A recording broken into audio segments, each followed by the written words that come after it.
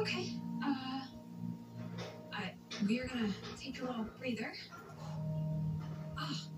But if anybody asks why we stopped working out, I'm going to blame this squarely on you. Oh.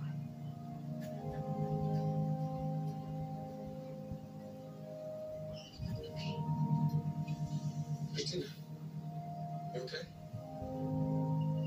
Actually, that depends on you. Thank you for taking the time to meet with me. Wow, that was some serious corporate speak. I'm sorry, you're right. I guess I'm kind of stuck in the zone. Try again. Hi, Willow. Hi, Drew. So nice of you to stop by. I was happy to. It gives me the chance to tell you in person that Amelia loved your first swim lesson. You see? You were right. I knew it. Oh, that makes me so happy. Okay, so Amelia did well, but how did Mom do? Well, I was nervous at first, but once I saw how comfortable she was, I was fine. That's awesome. Hey, you beat me here. Amazing what running a few red lights can do.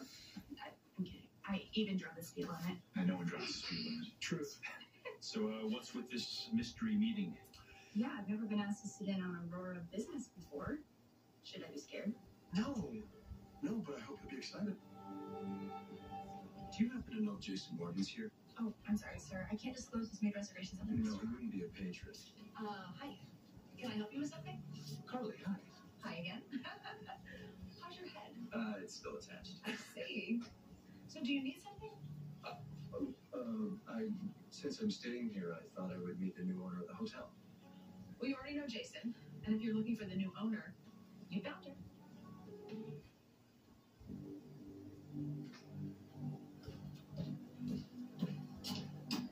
Hi.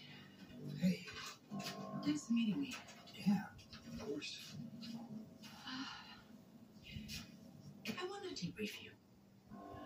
I think if we are going to figure out who's running pikemen and shut them down, there's a fair amount of things you need to know. Such as? Well, firstly, I think Valentine is involved. In Pike? Big time.